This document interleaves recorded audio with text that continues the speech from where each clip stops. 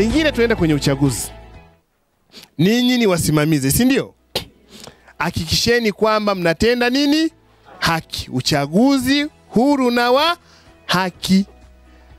Aliyeshinda afanyeje? Ashinde. Mnanielewa? Ninyi ndo mnajua uhovyo wa waliomaliza muda wao kwenye vijiji. Kwani hamwajui? Mnajua kwa namna gani wameingiza kwenye matatizo, na hata wakati mwingine kuliski kazi yako. Unakaa na mwenyekiti wa kijiji ambaye anahatarisha hata ajira yako kwenye kijiji. Mnanielewa? Tumepata nafasi ya kupata viongozi wazuri. Simamieni haki tupate mtu mzuri atakayeleta maendeleo. Ukimwangalia mtu unayempigia kula kwenye kijiji, unamuona Rais Magufuli hapa, unasema huyu anaweza akawa Magufuli wa kijiji chetu. Mumbebe rais vile alivyo na maono yake, umlete kwenye ngazi ya kijiji. Huyu tunayemweka hapa kweli moyoni mwake anaweza akasimamia maendeleo ya kijiji chetu. Sisi tunapambana watoto waende shule. Unachagua mwenyekiti ambaye hata watoto nyumbani kwake hawasomi. Yaani mpinzani wa kwanza wa elimu ni huyo mwenyekiti. Ndio mnajadili sasa hapa kijiji kijenge shule. Yeye mwenyewe mitoto yake inaishia la pili. Tunapambana na watoto kupata ujauzito. Unaleta mwenyekiti wa kijiji, mwenyekiti wa kitongoji, mjumbe wa halmashauri kuu ya kijiji ambaye mwenyewe watoto wakipata mimba ndo wa kwanza kwenda kuonga mwalimu, anataka kuonge na wewe mtendaji ng'ombe ili apate ng'ombe za mahali ya mwanae.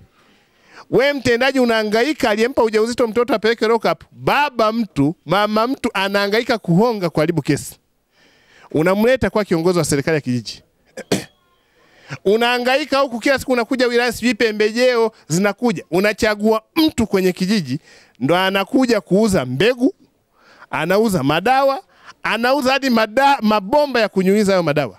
Wasaidieni wananchi kuelimisha, simamieni haki. Sisi wenzenu kwenye mkoa tungehitaji Mheshimiwa Rais anapokuja Simiyu anatembea kifua mbele, kwamba kweli nina watu ambao niliwapa kazi na wakayaelewa maono yangu wakayatekeleza.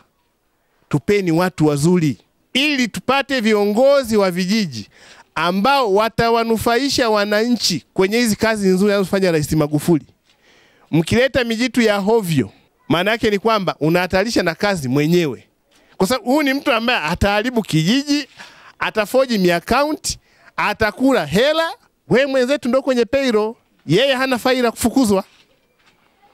Mbona shida wachaguliwa? Likitokea baya, wewe kesho una pension.